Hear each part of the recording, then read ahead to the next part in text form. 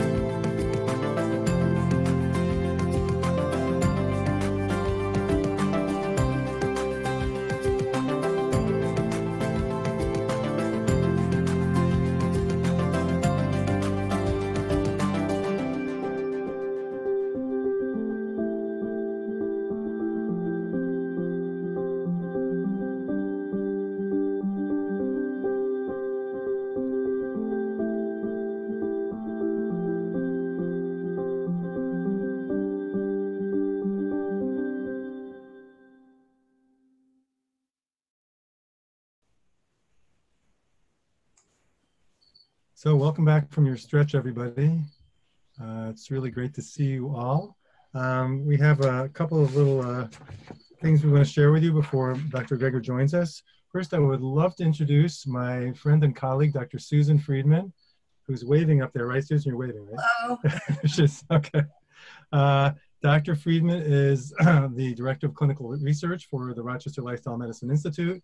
She's also the Medical Director of Rochester Lifestyle Medicine Group, and she's also a Professor of Medicine at the University of Rochester Medical Center. So it's really exciting to have Susan here.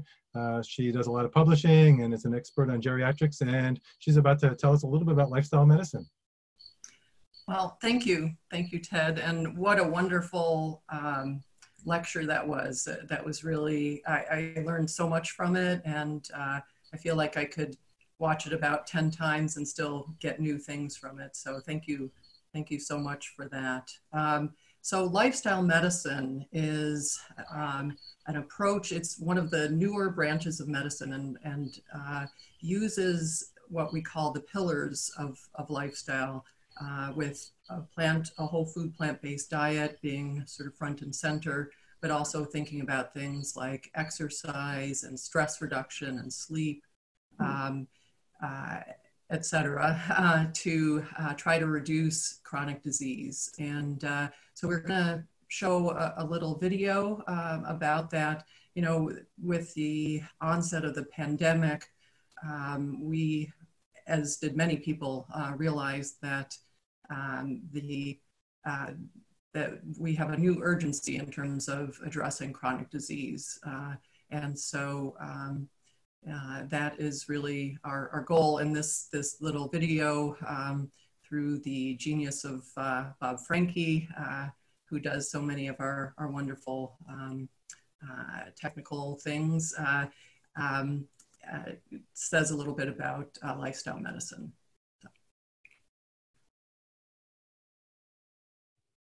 So what is lifestyle medicine? It is a new field of medicine that helps patients reduce illness and improve health by focusing on 9 pillars.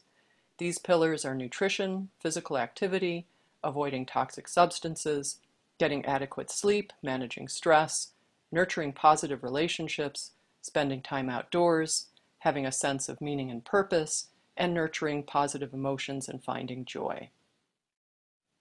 So the take-home point for this video is that many chronic diseases can be prevented, reduced in severity, and even reversed through lifestyle approaches. These changes can happen quite quickly. In one 15-day program where participants adopted a very low-fat, whole food plant-based diet, participants who were obese to start with lost over 7 pounds. People with high blood pressure had a significant drop in their blood pressure. People with high cholesterol saw an average drop of 44 points, and people who started with high fasting blood sugar, which we see in diabetes, saw a drop of 28 points. This was in just 15 days, and the longer you stick with lifestyle changes, the more your health will be impacted. This picture shows the traditional approach to medicine. The doctor is at the helm, and the patient is on the boat following the course that the doctor sets out. Lifestyle medicine flips this around. Here, the patient is at the helm, charting their course and taking the boat where they want. So to summarize, lifestyle medicine, the evidence-based practice of helping individuals and families adopt and sustain healthy behaviors that affect health, addresses the root causes of disease, and by doing this, can slow and sometimes even reverse the course of chronic illness. Addressing the pillars, including nutrition, physical activity, sleep, and stress reduction, can rapidly reduce risk from COVID-19. Be safe, and thank you.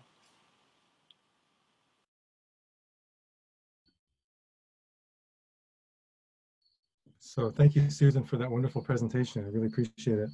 And you know, now in the age of COVID-19, in fact, we just had an article published called Lifestyle Medicine in the Midst of a Pandemic. It's published in the American Journal of Lifestyle Medicine. And basically all these chronic illnesses that have been slowly taking their toll on people are now rapidly taking their toll on people. So it's become a more of an urgent issue for people to really focus on these chronic illnesses. The program, the 15-day program that was mentioned in that last video refers to our 15-day whole food plant-based jumpstart. And we'd like to share a video about that with you now.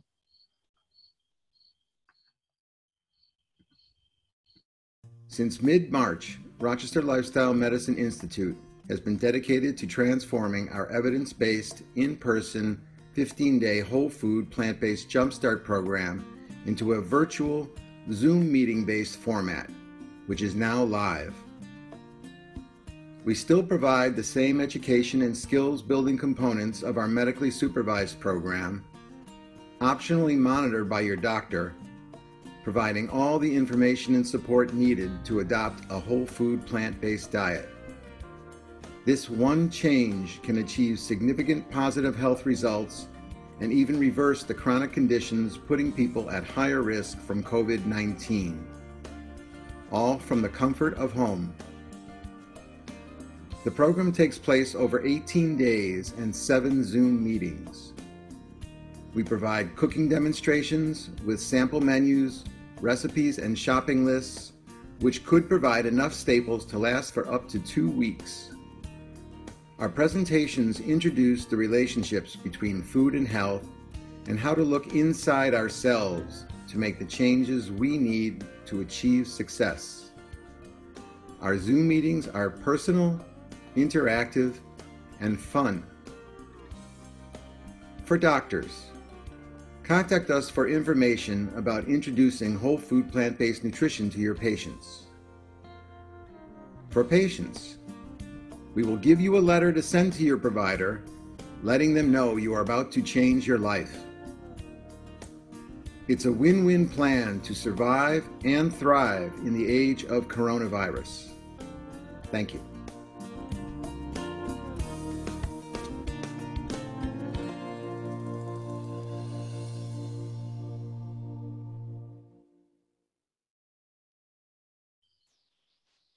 So thank you, Bob, for running that wonderful video and for creating that terrific video. I'd just like to share some of the other programs that we run. We have a wonderful 10-week program called the LIFT Project, which every week tackles a different aspect of lifestyle medicine, and you can join by a Zoom call, and that's been going on now for several months, and people really enjoy that. What else do we have? Well, we've been running CHIP programs for a long time. The Complete Health Improvement Program, which has been around for over 30 years, is a terrific program. And for people who want to make a long-term commitment, that's a really great way to provide support. You know, we developed the 15-day jumpstart because sometimes it's hard for people to make those long-term commitments, and we tell people about the jumpstart, look, you can do anything for 2 weeks. And they find out that they can, and they really enjoy it, but then they ask, well, what can I do to continue this and get more support? So that's where jumpstart comes in. We have, in addition to this Lifestyle as Medicine lecture, we have another one coming up next Thursday with Dr. Milton Mills, and he'll be talking about how structural racism has actually impacted the health of many people of color. And he's a wonderful speaker. I think you'll really enjoy that. That event is available to enroll in now. It'll be a similar format to this. And we'd also ask if you do like us to please like us on social media. We'd really appreciate that. If it's ready to roll, Bob, how about we have a word from our sponsor? If you suffer from the side effects of pharmaceutical commercials, including nausea, headache, vomiting, frequent trips to the pharmacy, or an overdrawn bank account, then Wafipben may be right for you.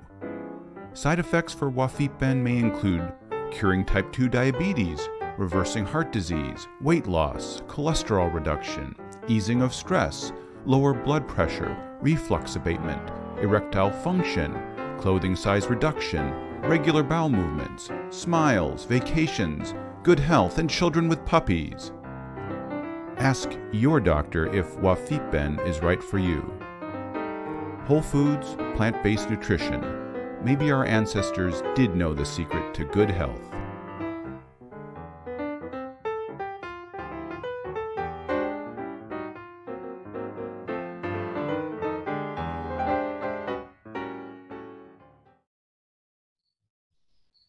that video. Thank you so much for creating that video for us. That was actually Dr. Susan Friedman's brother who created that. Very creative guy. So we have a few minutes before Dr. Greger joins us. And for those of you who are joining us a little bit late, I just want to remind you that Dr. Greger is the creator of nutritionfacts.org, which is a wonderful website. If you haven't used it before, I highly recommend it. He has a new video on a regular basis, almost once a week.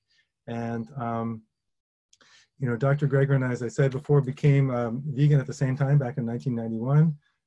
And that's when we read the work of Dr. Dean Ornish. He read it on his own. He actually went to Tufts Medical School, but he's a bit younger than I am, so we didn't know each other there. Oh, look, I see Dr. Greger, and it looks like he's possibly on a treadmill.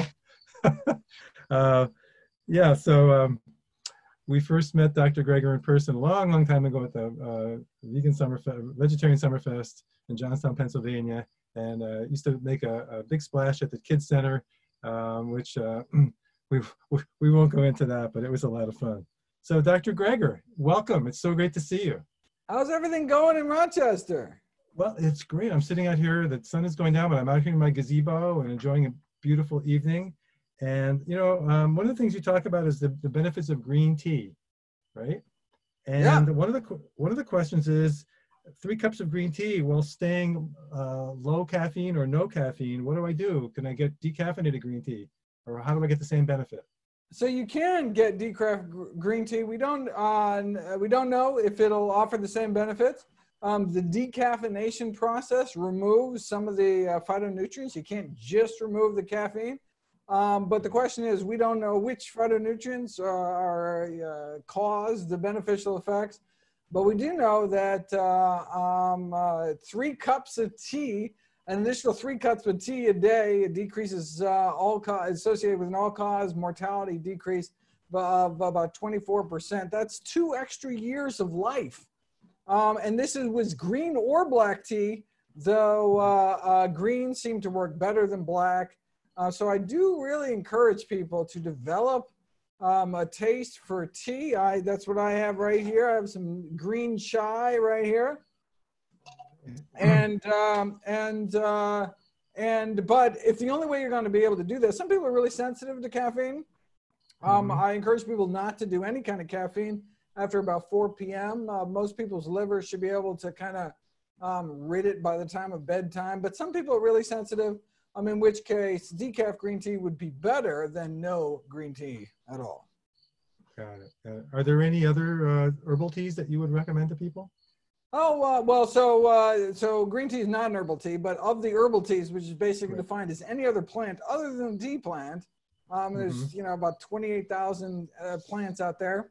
So best of which is probably hibiscus. Hibiscus tea, also known as Jamaica tea or red tea, significant improvement in blood pressure comparable to ACE inhibitor drug, though actually can have the same side effects and cause chronic coughing. And if that's the case, you should stop drinking your hibiscus tea.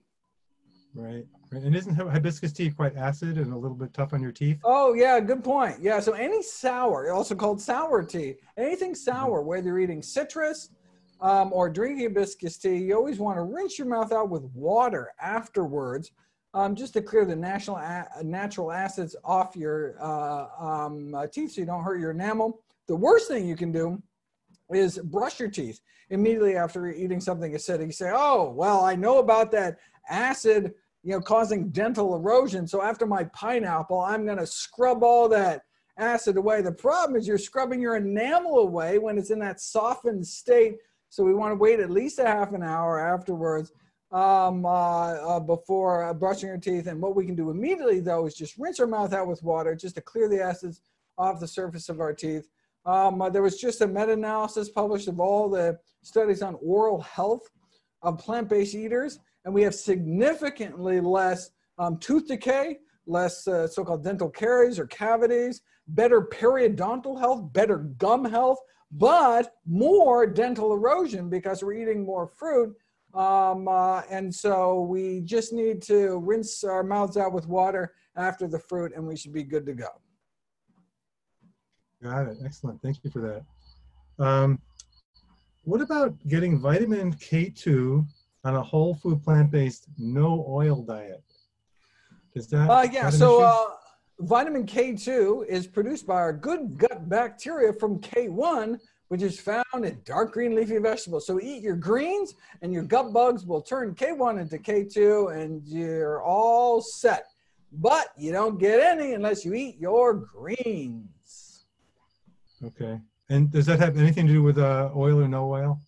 Nothing to do with oil. Oh, yeah. I mean, having some source of fat with your greens helps the carotenoid phytonutrient absorption. Yeah, no, it doesn't have to do with the K2. Perfect. Excellent. We got a question here about autism. The question is, can you talk a little bit about broccoli and its effects on some types of autism? I love that question. What an amazing study. Yeah, so what they did is they randomized. Now, a limitation of the studies, they only used boys. Autism is more common in boys, but autistic boys of a certain age range randomized to broccoli sprouts. So broccoli sprouts are a concentrated source of sulforaphane, which is this compound in the cruciferous vegetable family, which is why I encourage people to eat cruciferous vegetables every day. And it was based on weight. And so everyone got a little different dose. It came out, I forget, something like a half a cup of broccoli sprouts a day worth, which they're kind of spicy. So that's a lot of broccoli sprouts. But they saw significant improvement in positive autism symptoms, something you don't see with drugs. There's some things you can do with drugs. You can calm people down, but you can't actually affect the social distortions that come along with autism. But what was the first intervention shown to actually benefit? It was broccoli, or more specifically, broccoli sprouts. And it was randomized, placebo-controlled. The placebo was alfalfa sprouts. So those randomized alfalfa sprouts didn't get any benefit. Though if they really knew their stuff, they could tell that they were in the alfalfa group rather than the broccoli group. But yeah, remarkable study, amazing that it got published, and actually saw significant benefits. We don't know long-term. We don't know if it works in other age groups or genders, but you know, can't hurt. Eat your broccoli sprouts. Love it. So there's a difference between broccoli sprouts and broccoli? Is that what you're saying? Well, so you would have to eat a lot of broccoli to get the same kind of sulforaphane. This is assuming that sulforaphane is the active ingredient that's and there's in vitro evidence suggesting that sulforaphane is indeed what we're looking for in terms of countering some of the hallmarks of autism. I forget the conversion, but you'd have, eating a pound of broccoli a day is a lot of broccoli, particularly for younger folks, and so you can just get it more concentrated. However, better than you'd think, well, why don't I just take a broccoli sprout pill or a capsule? It turns out that when that's actually been looked at, when they've looked at the broccoli and sulforaphane supplements on the market, they have not actually found to have the active compound, which is very unstable. It's not shelf stable. So you really do have to eat the real thing. You can grow it yourself for just a few pennies a day on your windowsill in a mason jar. You can make all the broccoli sprouts you want. Excellent. Thank you for that. Let's talk about green smoothies versus eating whole vegetables. Actually, in your video, you mentioned a little bit about what happens to what are the parts of the plants that have the membranes that have the chlorophyll on them. I forget what you call them. What on them? The thylacates or thylacoids. Thylacoids. Thank you. I love me some thylacoids. Exactly. Okay. So maybe I don't want to change your answer here, but the question was really about what about green smoothies versus eating the whole vegetables? So the only concern with green smoothies is the rate of absorption. We want to drink our green smoothie at the rate at which we would eat those whole fruits and vegetables. So if you make a big green smoothie and you just packed your blender filled with fruits and vegetables, you look at that and be like, wow, if I was actually going to eat those, oh my God, it would take me 45 minutes or an hour and a half or whatever. That's the time by which you should sip your green smoothie. So the way to do that is you make your smoothie thick. Add some ground flax seeds. Use a thin straw, so you really have to suck it out. And so, I mean, just thick smoothies, thin straw, and it'll just take you a while. And then you get the best of both worlds. And you'll be getting exercise while you do it, right? So, oh, right. You'll get you'll bulk up your cheeks.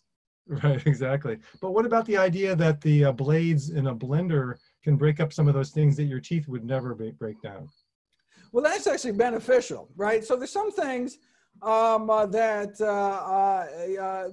with something like nuts and nut butters.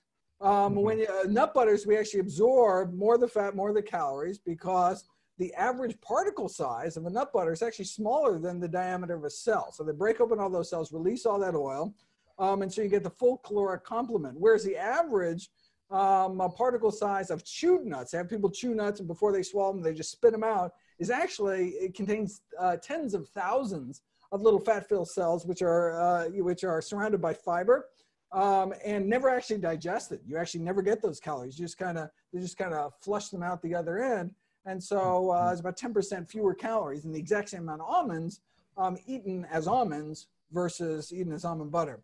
And so that could be seen as a benefit for people trying to lose weight, that you're actually malabsorbing. You're actually not absorbing all the nutrition. When it comes to greens, though, dark green leafy vegetables, the healthiest foods on the planet, we wanted all of it. We want to get in all those cell walls, and there's no way we could chew that good to release all that nutrition. And so that's where a blender, a green smoothie comes in, or making pesto. There's lots of recipes where greens are blended up, and then you really maximize your absorption of all those wonderful goodies.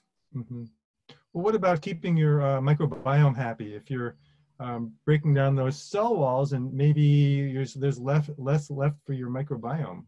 What about that? That's a great point. The reason why we would rather use whole intact grains versus powdered grains versus, so I encourage people to deflour their diet, try not to eat flour products with the exception of pasta, is because we want, when we eat those nuts as opposed to nut butters, all that nutrition, it only gets released down in our colon when our good gut bugs get a chance to eat it and provide kind of a bounty of prebiotic goodness. And so when you eat oat groats, for example, as opposed to instant oats, you create more, no matter how well you think you're chewing, there's these clumps that are just not going to, they're going to make it down to your colon. And that's that's the fiber and resistant starch, and just regular starch that gets trapped, that goes all the way down.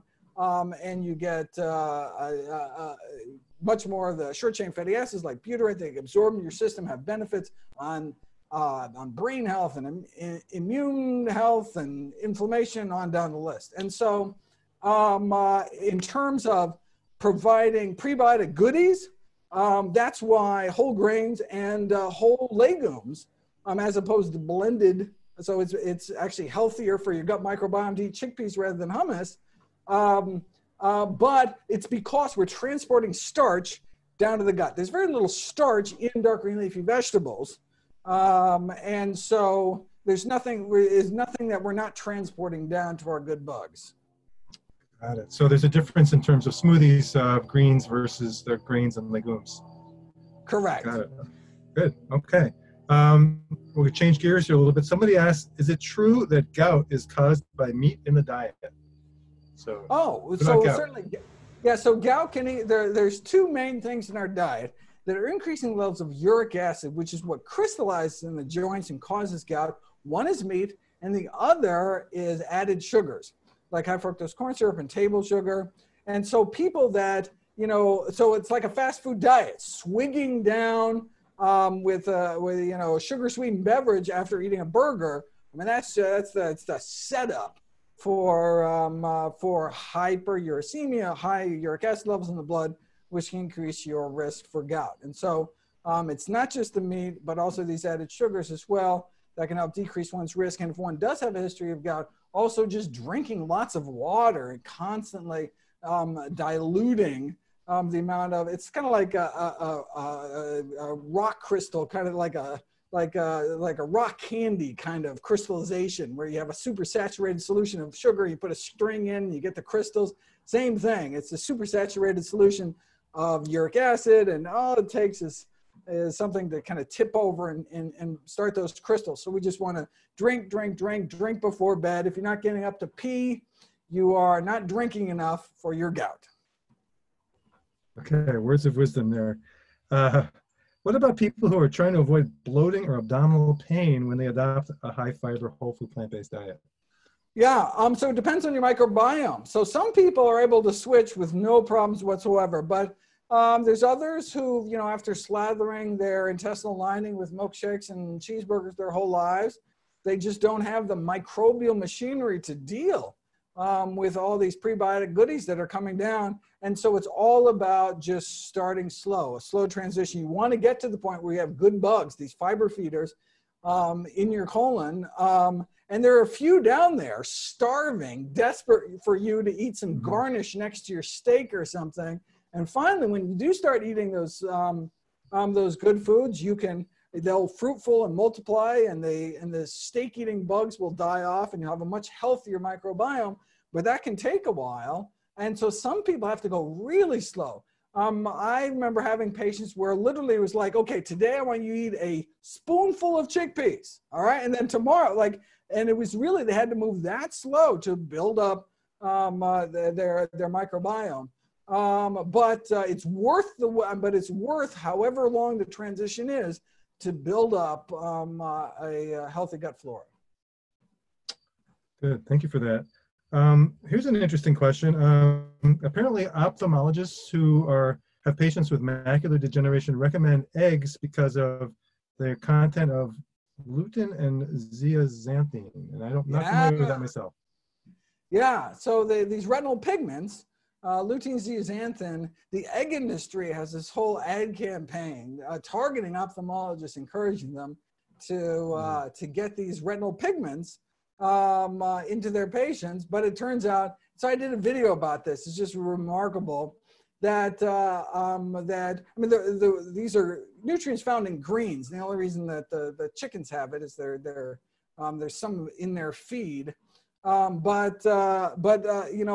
forget what it is, but a half cup of spinach has as much of these lutein, zeaxanthin as 3 dozen eggs or something like that. And it's just off the chart. Like a single spoonful of greens has more than all the eggs you could possibly want. People should not be eating egg yolks. They should be eating their greens. And we actually have data where they actually randomize people to greens or egg yolks, like significantly better retinal pigment. You can do non-invasive measures of macular pigment, and you can show how you can ramp that up eating greens much easier than egg yolks. And then you have to deal with a cholesterol issue and excess choline, etc. Interesting. So you're saying that the egg industry has targeted a group of physicians?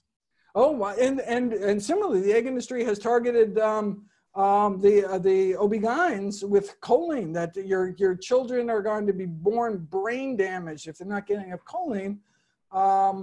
And so they make up this choline deficiency epidemic when actually we're getting too much choline, creating this trimethylamine oxidized by liver into TMAO, which is associated with all sorts of terrible things. And if you actually measure the breast milk of, vegans to omnivores, ovo-lacto vegetarian, they all have the same level of choline in the breast milk. Your body will make it if it needs to, such that, so there's no decrement in choline, even in people not eating a single egg. So you touched there a little bit on TMAO. Could you comment on that and its relationship to carnitine and choline? Yeah, so there's these two compounds, carnitine and choline, that are converted by your bad bugs.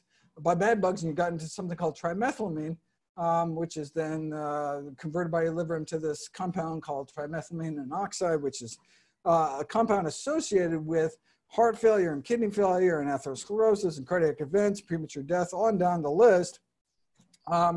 And so where does carnitine come from? It comes from red meat predominantly, but also from sports drinks, like energy drinks.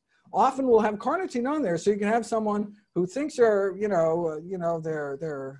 have low TMAO levels because they're otherwise eating healthy, but you can get some in energy drinks.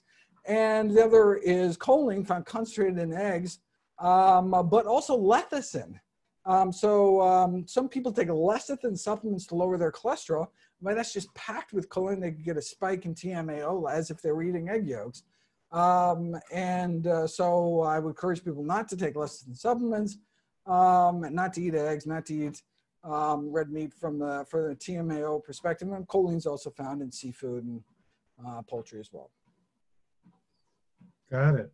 Interesting. All right, here's a whole nother area. This has to do with fluoride in the water, toothpaste, or mouthwash. Should we be avoiding that because it might be killing off oral bacterial biome? And also, what about, as long as you're going to talk about that, what about Listerine or something that doesn't have fluorine but is a antiseptic? Oh yeah, I have a whole new video series coming up talking about the oral microbiome. It's really interesting, particularly these what I call nitrate reducing bacteria on your tongue. The way, you know, the athletes are doping with like beet juice, eating arugula, eating spinach before an event, and because the nitric oxide production from the vegetable, the nitrate-rich vegetables, they have all sorts of benefits in terms of ergogenic benefits, in terms of better utilization of oxygen, greater time to exhaustion, all sorts of performance-enhancing benefits. This also helps non-athletes improve their blood pressure and all sorts of other benefits. But critical in this link is this enterosalivary loop by which you swallow your kale and arugula and beetroots and beet greens, and the nitrates get absorbed into your system, and then your body concentrates it out of your bloodstream into your salivary glands. Why does it do that? It does that because it knows you have these good bugs on your tongue that take the nitrate and can convert it into another compound, which allows your body to actually create the nitric oxide. And so you need to eat your vegetables, and you need to have these specific tongue bacteria. But you take people and you give them an antiseptic mouthwash, which kills off the bugs in their mouth, and all of a sudden their blood pressure goes up. Why? Because they're unable to use those vegetables to their full advantage. And so that's why we really need to be careful about our tongue microbiome. And so it's interesting. Someone asked me about tongue scraping. This process by which, these little plastic and metal things that scrape your tongue. And it's used predominantly for halitosis, for bad breath. But I was thinking to myself, well, might that be a potential adverse effect? I mean, the reason it helps with bad breath, it helps pull this kind of tongue coating, which is a combination of bacteria. And so if it reduces bacteria levels such that it helps bad breath, might it be reducing those good bacteria too? And so I looked into it because I was concerned that tongue scraping might impair people's ability to use vegetables to improve their artery function. And it turns out the exact opposite. Tongue scraping actually improves your nitrate reducing bacteria such that tongue scrapers actually suffer more when they stop eating vegetables. Because they have so much better such a better oral microbiome. And between that and the fact that tongue scraping increases salt sensitivity on your tongue, if you drip tomato soup before and after tongue scraping, it actually tastes saltier, the exact same soup after tongue scraping than before, so it could help people cut down on salt. So between that and the nitrate, I was like, all right, that's it. I got to do some videos and encourage people to scrape their tongues. And you're not on the payroll of the tongue scraping? The tongue scraping industry? Yeah, okay, we'll make that clear. I actually have to go back and rephrase that question, because the original question, and it's my fault, the original question was about fluoride in toothpaste and mouthwash. So what does fluoride do? Fluoride is counted by the CDC as one of the greatest public health innovations over the last century. And we're talking about fluoridation of water, if you look back, it's remarkable. Like if you look back at World War I conscriptees and count the amount of missing teeth, young, healthy people missing, the number of teeth, I forget the statistics, but it was just remarkable that young, healthy people were missing all their teeth. But that was kind of a pre-fluoride era, and it's had a remarkable benefit, particularly for underserved communities, for people that can't afford good dentists and can't go get can't go get all this fancy dental work. It's enable them, so it's kind of an affirmative action way to improve people's health. I haven't seen any data on affecting microbiome in a negative way. Sure. Yeah, and you wouldn't think so. I mean, it's not an antiseptic. So, right. Interesting. Wow, that was fascinating. So if people are going to use, are you telling people they should not use antiseptic type mouthwashes, or is there a certain time of day that's better? Oh, and then alcohol-based mouthwash are worst of both worlds, right? Because you actually get, you create this acetaldehyde, this carcinogenic compound from the alcohol, and increase your risk of oral cancer. So no alcohol containing, no antiseptic mouthwashes. So wait a second, what if I suffer from bad breath? What am I going to do? What you do is a zinc chloride mouthwash. Zinc chloride does not affect the bacteria in your mouth. What it does is it just gloms on to the sulfur, the volatile sulfur compounds, the hydrogen sulfide, the rotten egg gas, and there's a bunch of other VSCs, and makes them insoluble, takes them so they can't gas out. And then you just swallow them, and so cuts down on bad breath. Zinc chloride, zinc gluconate doesn't work as good, but a zinc chloride mouthwash without alcohol, non-antiseptic, is the way to go if you have bad breath, along with good oral hygiene and tongue cleaning. Doesn't have to be tongue scraping, you can brush your tongue as well. Interesting. Okay, here's one of my favorite questions. This has to do with artificial sweeteners, and also if you could combine that with the non-caloric natural sweeteners, so something like stevia. Are those good for you, or what do you think? Oh,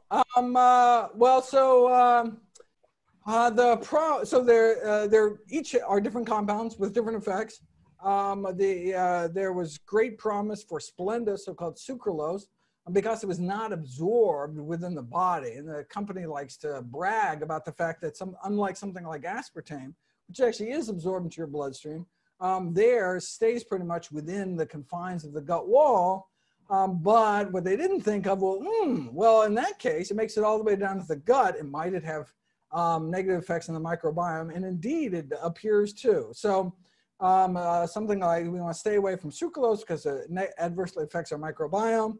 But in general, these low-calorie sweeteners, artificial or not. So they looked at monk fruit, they looked at stevia, as well as aspartame, sucralose, and the saccharin, and found that there's actually no benefit of blood sugar control averaged over the day. That even though obviously at the meal at which they were eating a caloric and non-caloric sweetener, you'd have more blood sugars in response to, eating a couple tablespoons of sugar versus something with no calories. Later in the day, you actually had greater blood sugar spikes to the lunch and supper in those who were eating in the non-sugar group, such that it averaged out, they actually had no benefit throughout the day. And so I would encourage people to instead change their hyper sweet palate by reducing their intake of these artificially sweetened and hyper sweet foods, such that whole, natural, healthy food tastes delicious, right? The ripest peach in the world tastes sour after a bowl of Fruit Loops, and that's because the industry has so deadened your palate. And by eating really sweet things like artificial sweeteners, low-calorie sweeteners, you maintain that really high level where nothing really tastes sweet enough unless it's sweetened at this kind of industrial level. What we want to get to a point is that natural, whole, healthy foods taste delicious. And so eating a whole food plant-based diet without these sweeteners, all of a sudden, just a sweet potato with a little cinnamon sprinkle on it is not just okay, but it's craveably good, sweet, delicious. But it doesn't start out that way. Most of us couldn't imagine eating, corn on the cob without butter, without salt. But it actually can be delicious if You just have to, to let your palate adapt over a few weeks. So you don't have this hyper sweet, hyper fatty, hyper salty palate. And also normal healthy foods taste good. And then you get the best of both worlds. Wait a second. Taste delicious and you get to live longer. That's the way to do it. But you're not going to get there if you keep maintaining that high level of salt or sugar in your diet or those tastes. Very interesting. Yeah, we get that question a lot from our patients. I'm proud to say I give pretty much the same answer. So what about protein powder from plants? Is it a healthy food? No, so basically protein powder is like the table sugar of the carbohydrate kingdom or the refined oil of the fat kingdom, where you get the protein, you get the macronutrients, but you're losing all that other nutrition. Why would you do that? You might as well so instead of eating pea protein, why not eat legumes instead? And then you get all the fiber and all the other benefits. We are in no lack of protein. So even people eating strictly plant-based diets tend to get about twice the estimated average requirement for protein. Really only need about 0.8 grams per healthy kilogram body weight a day. That may actually be beneficial trying to get down to that level in terms of longevity, something that I will be dealing with in depth in my next book, How Not to Age, out December 2022. I'm very excited. You heard it here first. So here's an interesting question. It has to do with behavior change. What techniques can people use to change their habits and stick to the changes? Environment. You need to change your environment. You cannot rely on white knuckling it for willpower. You can do that for a short term. But if you want to stick to it long term, you really, you want to stop eating junk food, get junk food out of the house, right?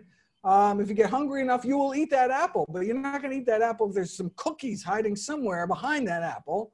And yes, you force yourself to not eat that cookie, but eventually you're going to cookie crumble. So only keep good food in the house. And now for those of you who say, well, wait a second, I live in a household where other people don't share my values, and they want to have junk in the house. Hopefully they would be supportive enough of you, wanting you to be around for a while, that they would clean up your food environment. But if not, stick it in one of those bins with a padlock or something. Lock it up. Let them, right? Just, you should not have access to bad food. And if you don't have access to bad food, you're not going to eat bad food. Control your environment. That's the best way to eat healthy. Right. Our goal is to help to change the culture eventually.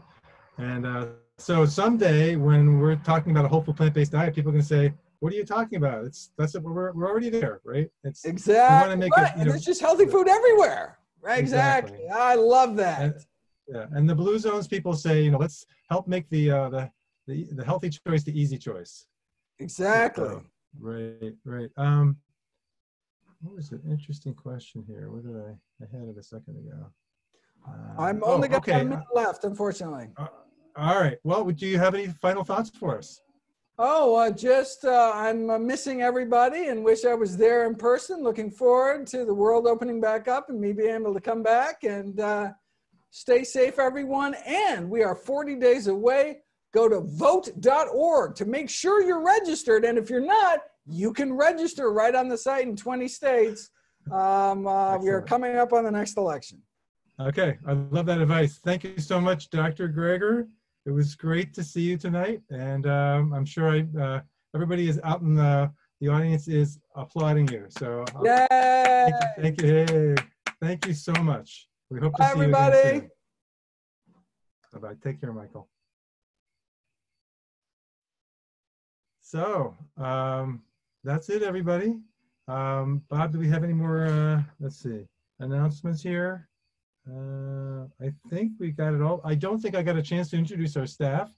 So you met Dr. Susan Friedman. You saw my wife there, Carol Barnett. She's with the little kitten. Bob Frankie, who's been behind that blue globe all evening. If you want to reveal yourself, or maybe you're not dressed for it, I don't know. And Beth Garver, she's our director of what is it? It's strategic development. So she revealed herself. So anyway, thanks everybody. And there's Bob. Thank you, Bob. And don't forget, we have on next Thursday, we have Dr. Milton Mills speaking. And if you're interested in participating in one of our 15-day whole food plant-based jump starts, please take a look at our website. Recommend it to your friends. It's working really, really well. You heard about it in Dr. Friedman's video. So again, thank you all and have a wonderful night.